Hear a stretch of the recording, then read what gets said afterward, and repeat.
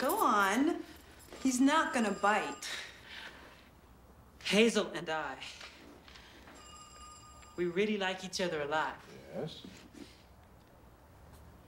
I really care about her. I sort of get that feeling. We love each other. We want to be together. Good. We want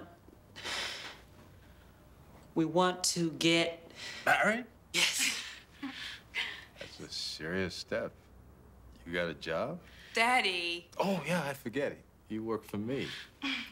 Daddy, be good. Okay. Listen, Hazel. Okay, I will. Why don't you let me and Jermaine speak to each other alone for a minute? Okay, well, Daddy, behave now. Okay. Please. All right. Come on.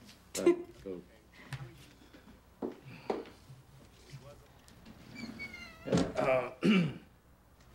You know, an entertainer's life in marriage can have its problems.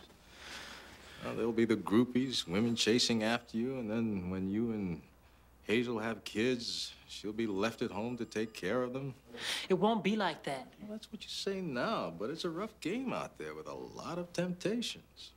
All of those girls following you, and we both know Hazel. She'd never go for that.